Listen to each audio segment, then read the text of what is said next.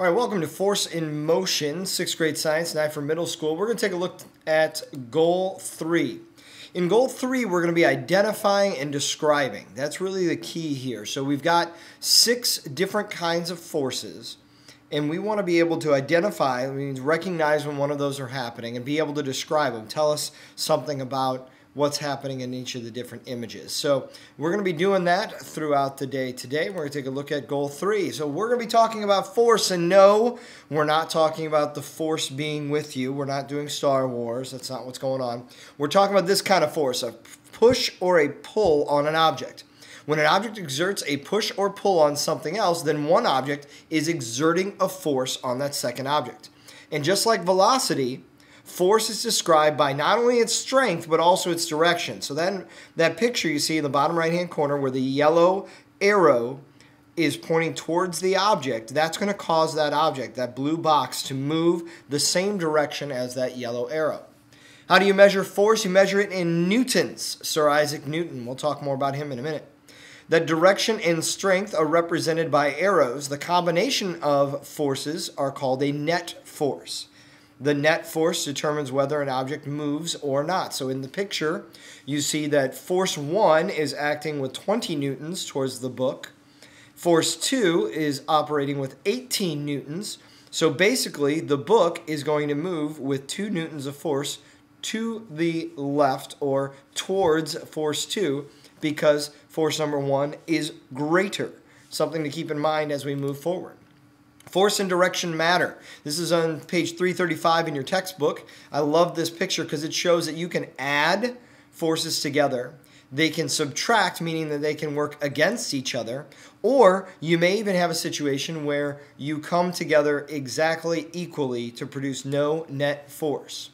When you have those two situations, adding or subtracting or no net force, you have what's called balanced or unbalanced.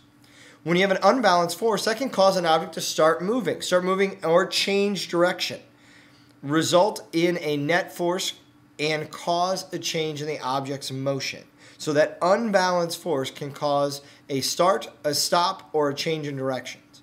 When we have a balanced force, there's no change in the object's motion. They're equal and opposite, meaning that overall you end up getting 0.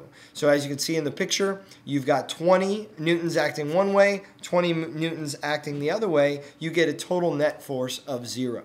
Great picture straight out of your book. I loved it. If those forces are working together, in the first picture, they're unbalanced in the same direction. They're unbalanced in opposite directions. And then you can have a balanced force where they are equal and opposite. So we're going to talk about each kind of force. So first thing you're going, if we're taking a look at this picture, we can see that they are pushing on this box. All right, this box is what's called an applied force. When you apply force to an object or another person, that is an applied force, force applied to an object. So this guy trying to move this box, as you can see here, this box has a mass, and he is applying a force, and that force is shown with this arrow. And you'll see lots of those over the next couple weeks here. Frictional force is the force that one surface exerts on another when these two surfaces rub together. So if I were to apply a force to this wooden box, whether it's on ice, on, well, I guess that's carpet, or tile or something over here, that different types of surfaces are going to cause different types of force against the applied force. A great picture of that is here. You can see the yellow arrow is exerting a force on this object where friction is actually working against it, equal and opposite in the opposite direction. If it were equal, that thing would not move. But as you can see, the yellow arrow is bigger, indicating that you're applying a greater force on this object. The force of gravity is the force that pulls objects toward one another, famous by Sir Isaac Newton as he sits underneath the tree. There's a great video on YouTube I thought I'd show you. It's pretty funny, so check it out.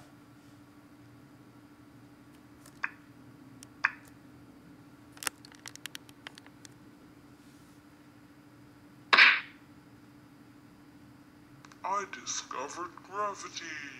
Gravity! Isn't that great? I loved that. That was perfect. Let's watch it one more time. I discovered gravity. Gravity!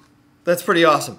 I really enjoyed that one because you can see that objects pulling towards one another, that apple pulling towards the earth, is pretty cool, and it shows you exactly what's going on with the force of gravity.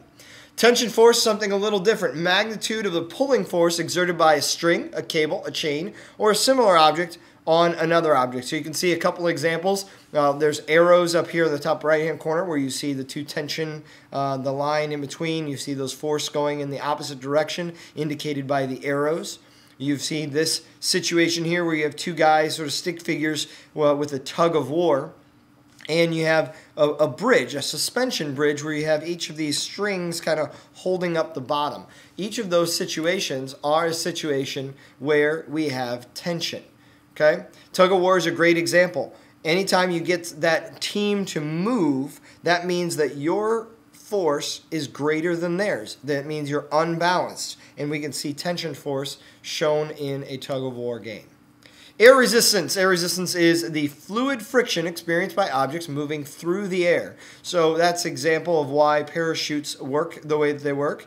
And you can see the air causing the hair on these skydivers to go up. And that fluid friction, okay, it's like two surfaces running together, rubbing together, but it's fluid, meaning that air can move and flow. So air resistance works opposite the weight. Great little video on that. Check that out. Air resistance.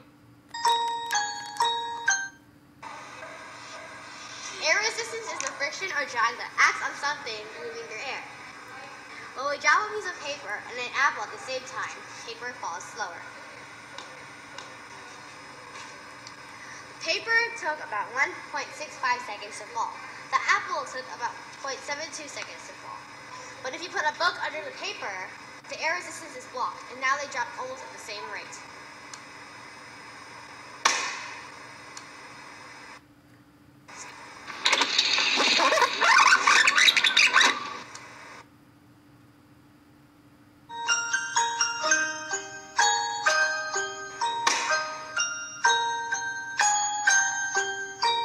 It wasn't really slow motion. As you can see, the book dropped about 0.76 seconds, and the apple took again about 0.72 seconds. Air resistance is affected by the size and mass. Paper had more air resistance because it had less mass and inertia. We'll talk about An inertia. apple had less air resistance due to its round and compact shape. Depending on air resistance, the terminal velocity increases or decreases. So that's about it for air resistance. Sounds good. They did a good job. All right, so the next one is spring force. Force exerted by a compressed or a stretched spring upon an object when an object comes in contact with it. So you see here in the video that object is coming in contact with that spring. You can see here, as I show you here, it's got the velocity is v, the F is the force. So you can see that there is a relationship between how fast that block hits the spring and how much force that spring pushes back on that block. So the force exerted by a compressed or stretched spring upon an object that it comes in contact with. The force exerted by a compressed or stretched spring. So you can see that. Top of the screen, you've got a nice little box, I guess, and it's interacting with that spring, and that spring is providing a force on it. A lot of this happens in vehicles and cars, and that spring force is a great thing that makes your ride in your vehicle a little bit more safe and sound and comfortable. So in goal 3, we've talked about frictional force, gravitational force, tension force, air resistance, applied force, and spring force. Your job is going to be able to identify and describe all those types of forces. Study up. We'll see you soon.